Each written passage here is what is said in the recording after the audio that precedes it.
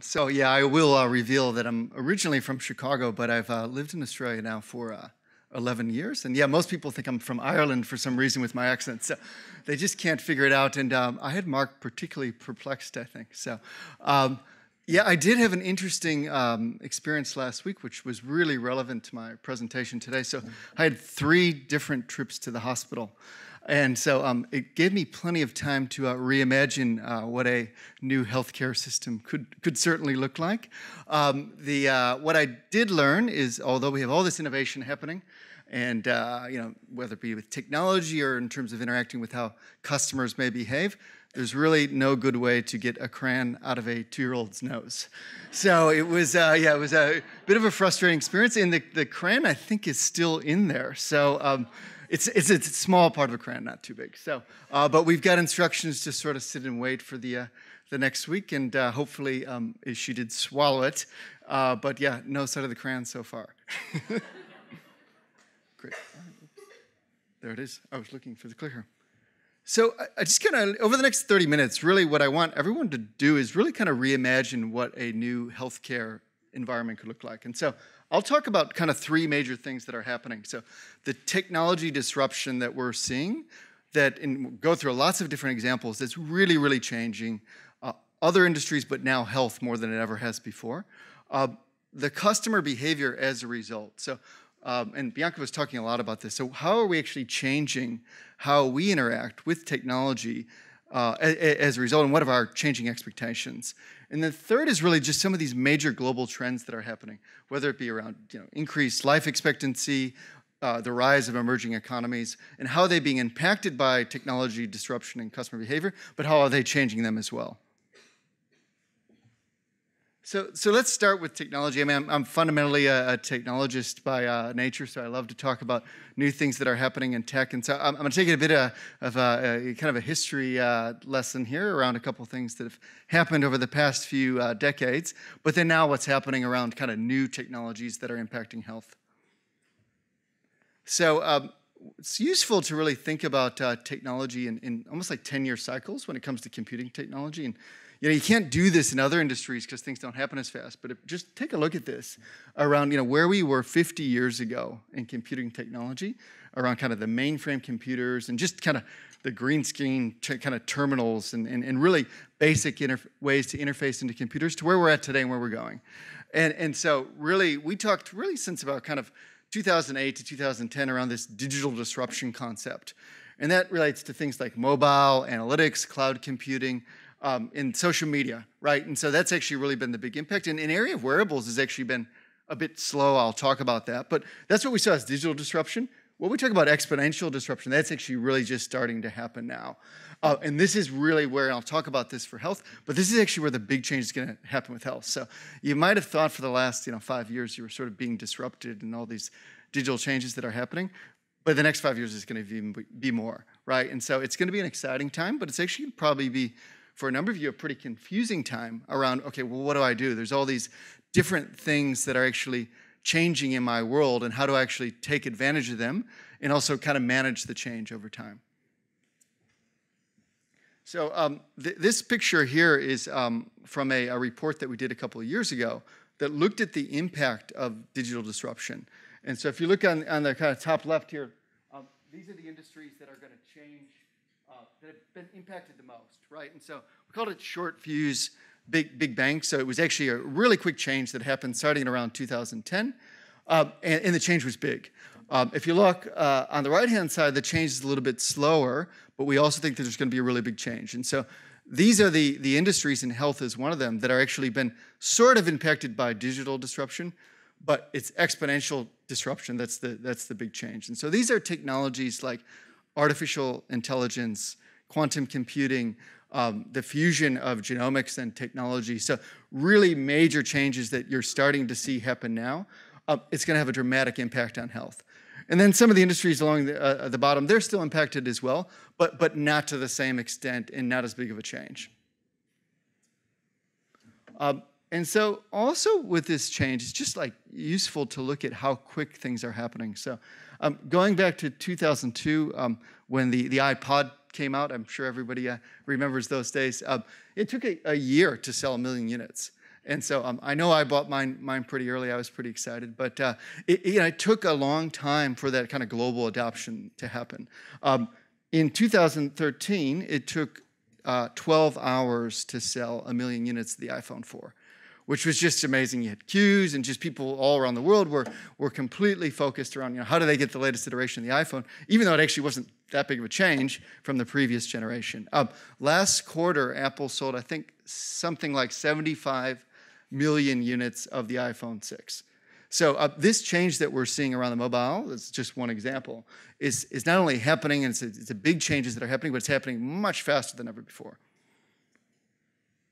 And so the other thing is to think about in this device just how powerful it is. And this is I love this old Radio Shack I found with a colleague, and everything that was in this ad from 25 years ago is still there. Right? It's within a phone though, and so everything that you can do it 10,000 times the processing power you can do in a single device as opposed to going out and buying all these different technologies.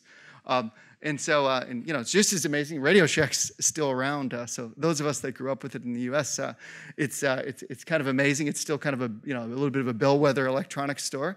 But the smartphone has really replaced all this capability. So with all these different technologies, then of course we're seeing, and I'm sure some of you have seen this stat before, just an incredible proliferation of data. So I think this is from 2014.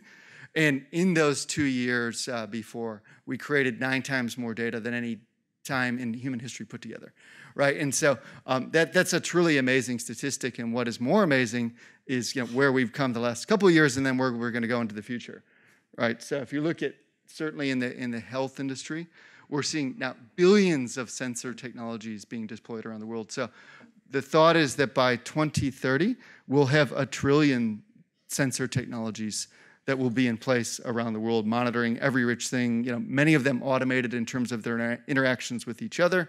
So 100 devices, sensing devices for every person on Earth.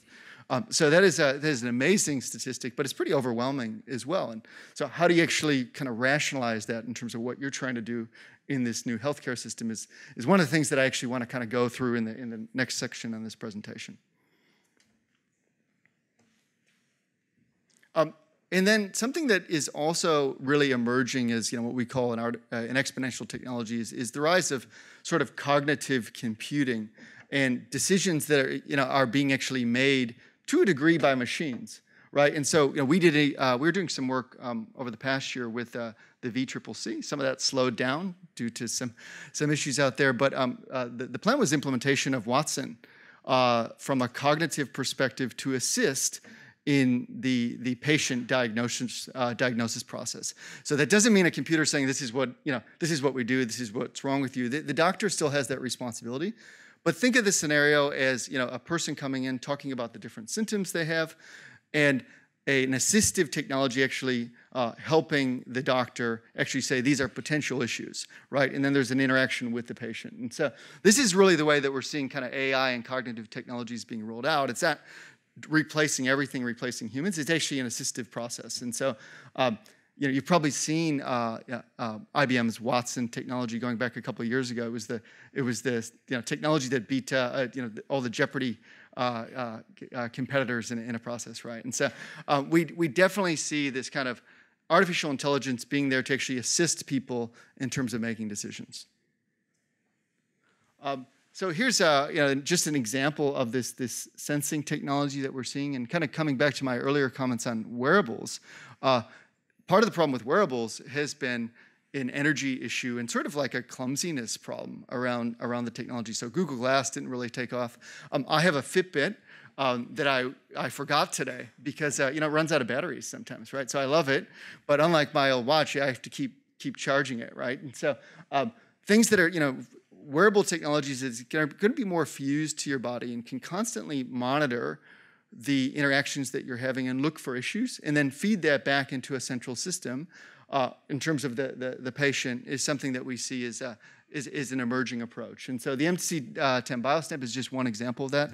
And it's sort of a more fused look around the tattoos that you see on everybody today.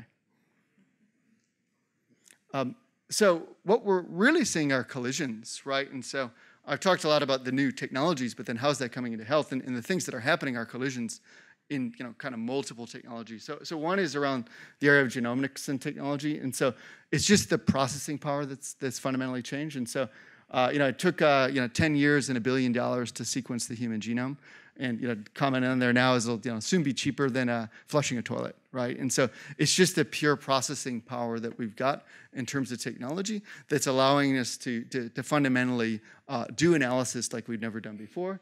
And then really there's some fusions that are going on around kind of organic technology and the storage of data, and then the ability to actually create things around it. And so I'm sure a lot of you know Craig Venter and Cynthia and what they were able to do in terms of replicating basically a synthetic biological organism. And then they've been actually engaged with some companies around what that could mean from everything around health research, but also into areas like climate change. So they're doing studies around algal biofuels, which was an area I did some work in before my current role. So a lot of fascinating technology happening with these kind of areas of collisions. The other thing we're seeing is everybody's talking a lot about 3D printing, right? So 2 years ago, it used to be just kind of a novelty thing. You might be able to print a little device at home. I saw you can print furniture now. They've started to print 3D drugs, right? And the idea behind that is actually a very personalized drug that could actually be delivered for a patient based on the need. So it just got FDA approved last year. I don't know a lot about the technology. I actually discovered it in some conversations with a colleague last week, but it's just, I think the one thing that we could say, that's been FDA approved. There's probably going to be more and more of this into the future. So those are the sort of the technologies that are really changing things, the kind of major trends around that.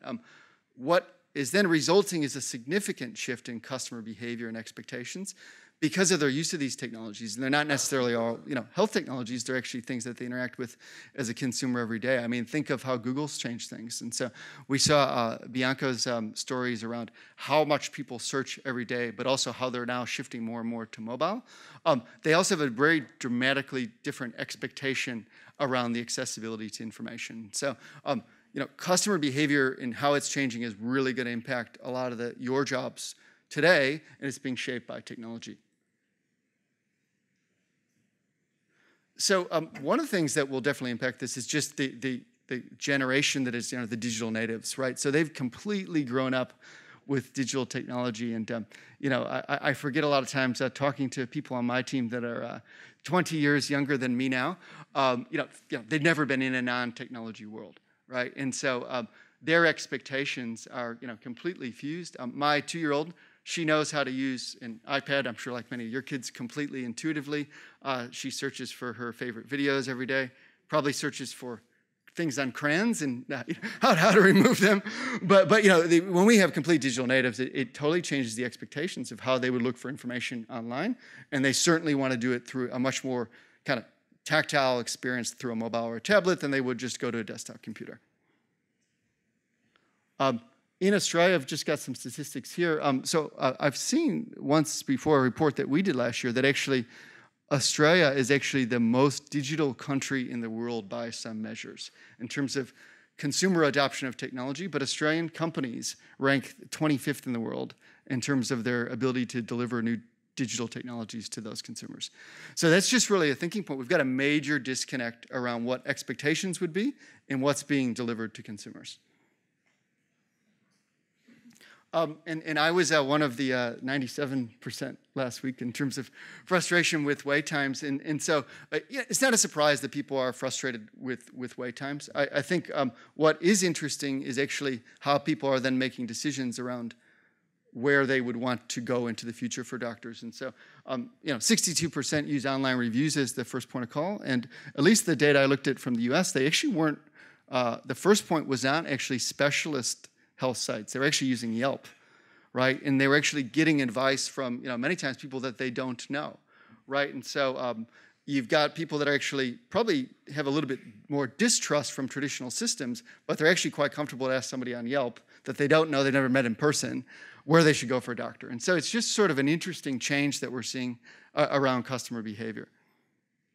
So I'm sort of admittedly like a bit of a prosumer market. So I like new technology. I like to hack around with it. I love spending time in biohacking groups on Reddit and looking at how I can actually modify different devices. And that's a pretty representative culture around what you see today. So people that are actually, they're no longer just kind of a consumer of different technologies, but people that actually want to modify it for their own use.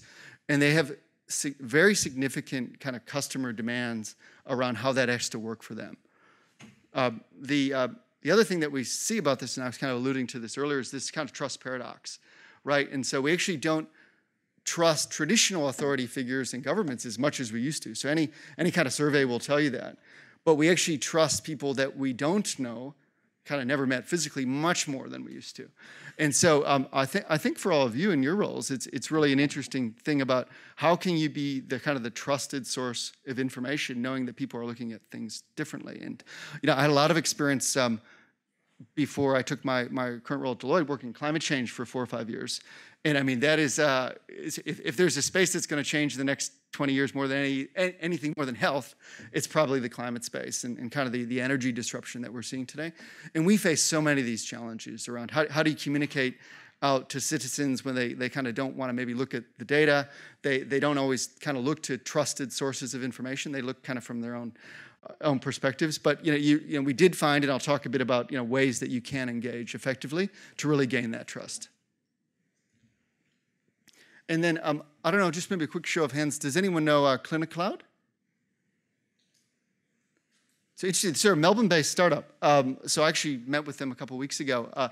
So they've got basically a device that's actually just launching this year, which is probably why people haven't heard of them. That's basically it's a stethoscope and a thermostat, and it sort of looks like an iPhone. It's very sleekly designed. It actually allows you to feed all your data into a common repository that you can keep around yourself. What is interesting is they're launching in the US first, and they're fusing this with an online doctor's appointment, right? And so, a lot of this is, focused around like clinical treatment of children, right? A kid that may actually have like a condition that wants to be monitored by the parents, but it also involves an online discussion with a doctor.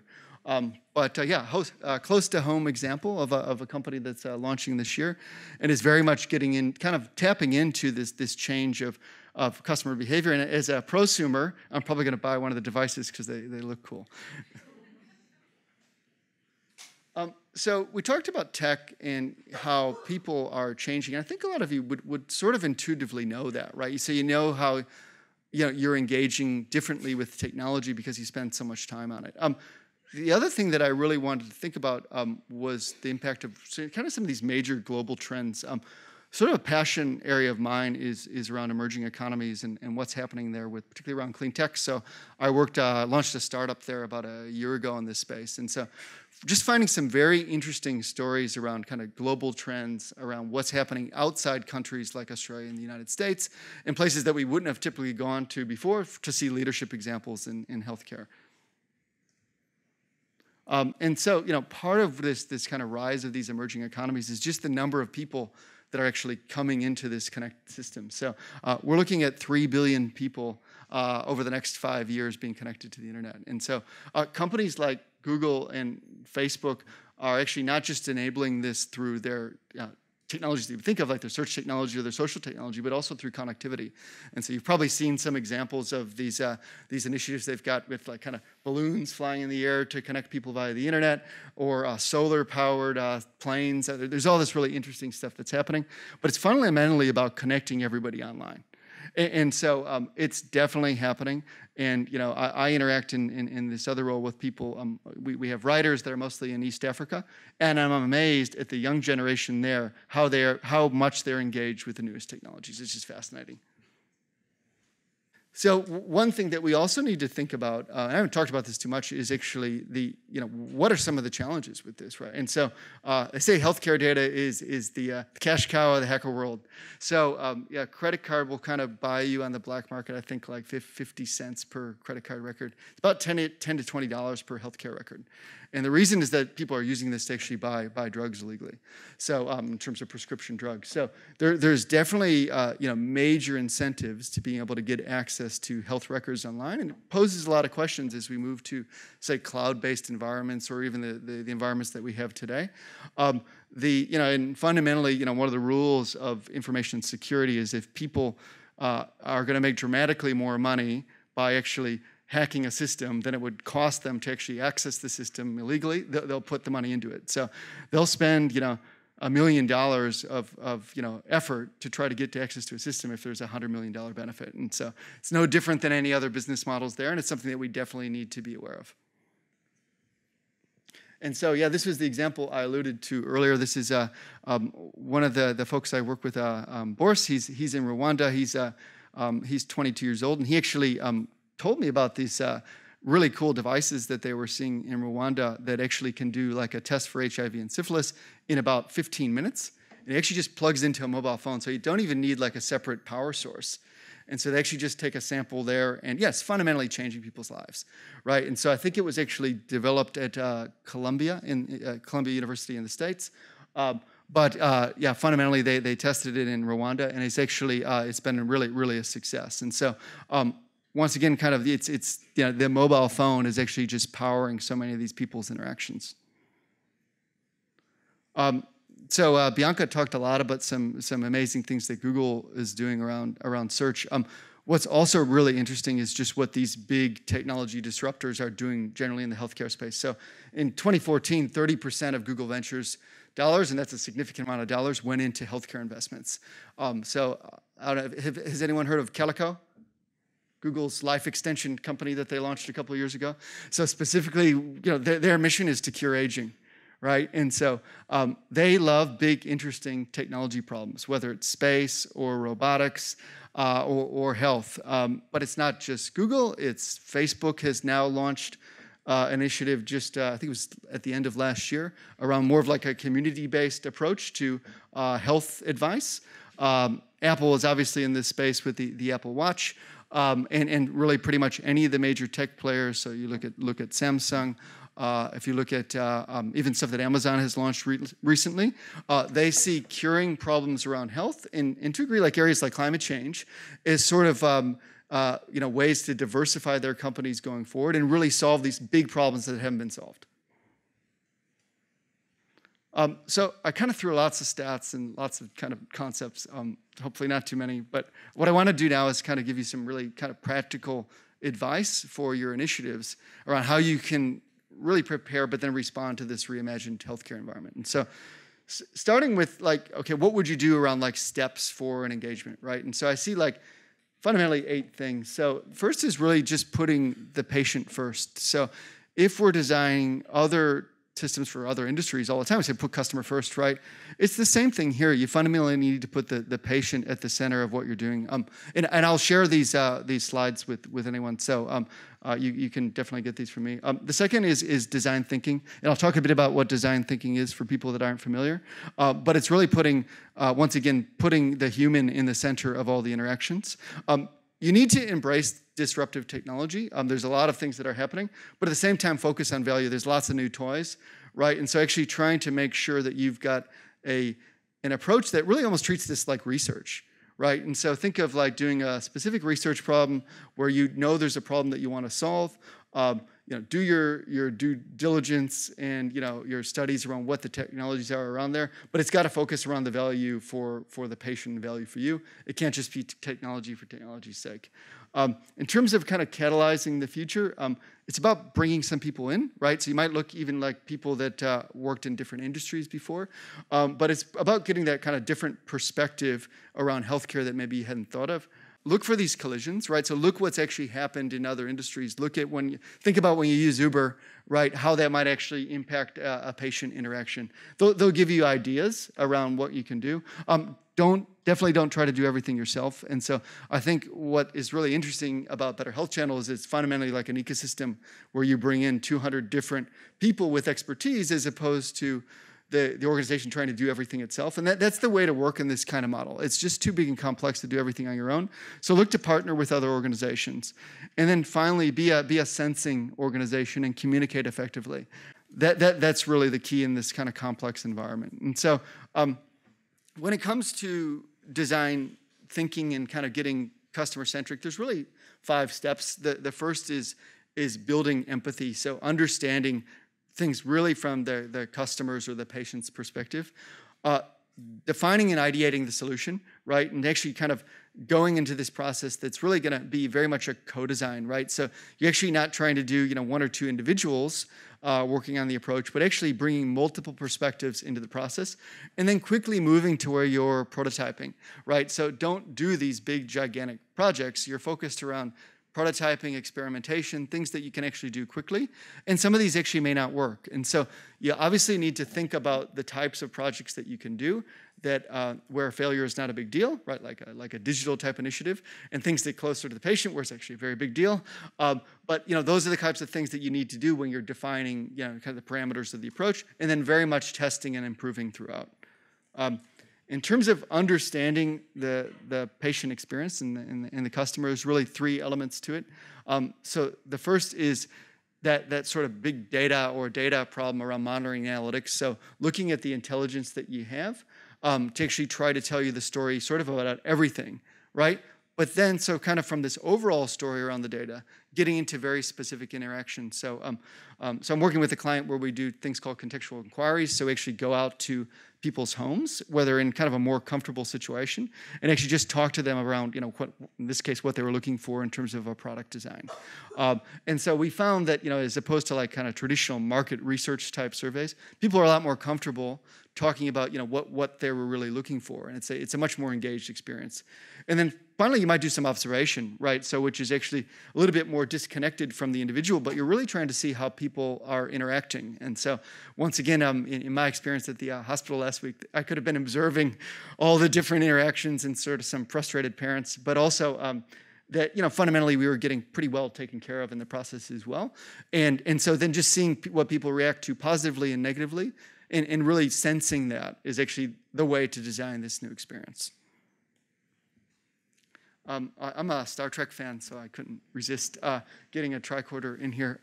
But very much stay on the pulse of what's going on. And exponential technology is going to happen fast, right? It's going to raise big ethical questions around things like data and artificial intelligence. And I don't think we have all the answers for that now. What we need to do is actually see what is possible with technology, but realize at the same time, just because we can do it doesn't mean we should. And so stay on the pulse, bring people around you that actually are into the technology, and actually, but make sure that it is then coming back very much to the problem at hand. Once again, look for inspiration from other industries, look for these collisions, because I think that there's going to be things that you can learn from the industries that were more impacted by digital disruption as they go first, but health is once again, it's going to dramatically change over the next couple of years from these technologies that are coming. Be very much a science communicator. So I learned this better than ever when I worked in climate change around the discipline and the importance of science communication. I think the Better Health Channel is really good for this. So one of my non-cran experience was a burn on my wife's leg. And so I was able to go to the site and actually look for some just good, quite practical advice. And I learned she was doing one thing really, really wrong in the process, which was putting Benadine, or I don't. Yeah, it was not the right thing to do. It was drying out the burn, and so we were actually able to resolve the problem. So I think you are really empowered in all your roles to communicate the science properly. And I would tell you that this is one solution I found online for a cran up the nose, and so.